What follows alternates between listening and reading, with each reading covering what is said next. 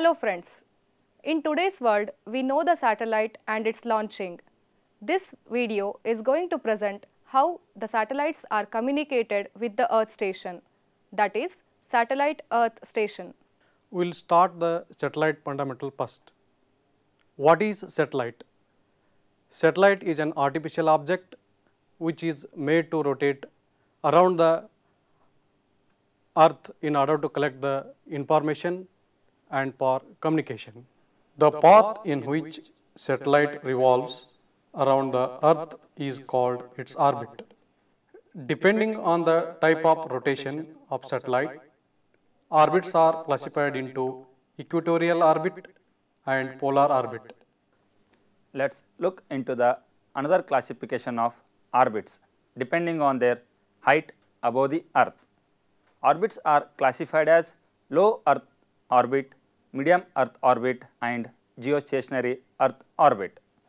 LEO rotates about 500 to 900 km above the Earth and its period of rotation is 90 to 120 minutes. MEO satellites rotates about 9,000 to 12,000 km above the Earth and its period of rotation is 6 hours. GEO satellites rotates about 36,000 km above the Earth and its period of rotation is 24 hours. Now we actually see how satellites are communicated with the Earth station. Earth station is a collection of equipments installed on the Earth's surface that enables communication over one or more satellites. The signal from Earth station to satellite is called uplink and its frequency is 4 GHz. The signal from satellite to Earth station is called downlink and its frequency is 6 GHz. Note that the downlink frequency is greater than the uplink. Let we go in detail about the Earth station. The Earth station consists of 5 major subsystems: the antenna subsystem, received subsystem, transmit subsystem, power subsystem, ground controlled equipment subsystem. The antenna subsystem consists of antenna and duplexer. An highly directional antenna is required for telecommunication and broadcasting purpose. These directional beams are produced by the reflector type antennas. The parabolic reflector is the most common type of antenna.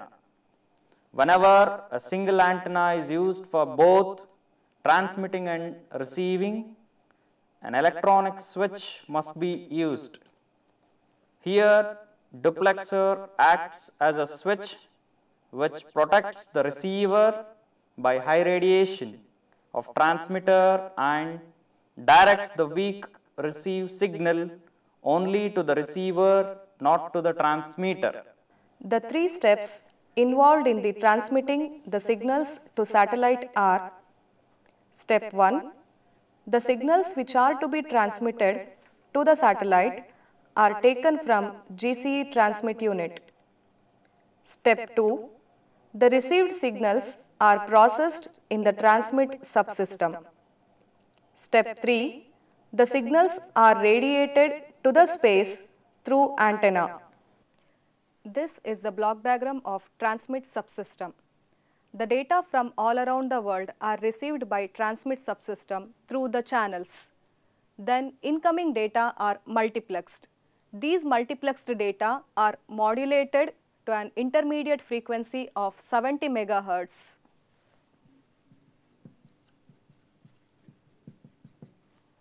Since satellite communication requires long distance transmission, the signals are to be with very high frequency.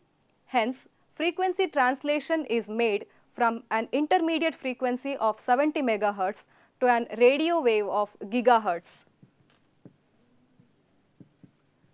by the up converter with the help of local oscillator. These radio waves are strengthened by the high power amplifier. These amplified signals are then radiated to the space by the antenna. Next we shall see the receive subsystem. The signals received by the antenna are directed to this receiving earth station.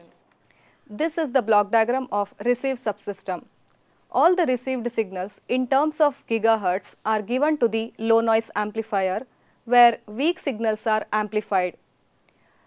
These amplified signals are converted to the intermediate frequency of megahertz by down converter with the help of local oscillator. These intermediate frequency signals are demodulated to get the original signals back. These signals are demultiplexed and sent to the respective channels. The GCE receive subsystem will demultiplex all the mixed data from various channels and direct them to respective data line.